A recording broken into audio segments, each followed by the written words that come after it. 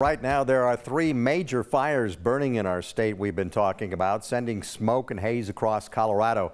Evacuations in effect and hundreds of firefighters are on the lines right now. So let's start with the latest fire. It's in Larimer County. It is the Cameron Creek fire. It's grown to about 1,500 acres now after starting yesterday.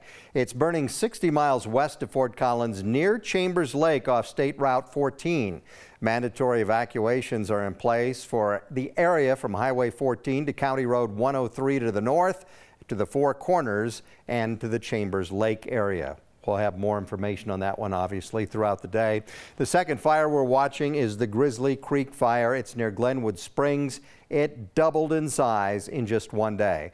It has now burned more than 14,000 acres. It was just 6,200 acres last night. I-70 is still shut down from Gibson to Glenwood Springs. That is west of Glenwood Springs. And evacuations are in place in the areas of Sweetwater, Bear Ranch, and the Coffee Pot Springs campground.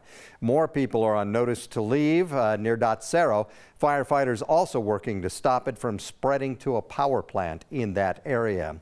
The third fire that we are watching is the biggest in Colorado and the 5th biggest in history. It is the Pine Gulch fire.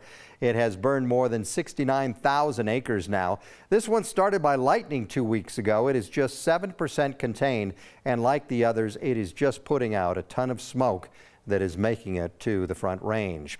We are getting a lot of help in covering these stories because of you, and we love that. The smoke and haze from fires impacting sensitive groups across the state. Thanks to Janine Darcy for showing us the haze in Fort Collins last night. That's from the Cameron Peak fire. And this one from Colorado National Monument with the Pine Gulch fire in the background. And Amir from Arvada truly showing us how the haze is moving in from those fires. You can share your photos on the 9 News app. Just go to the Near Me button and upload them.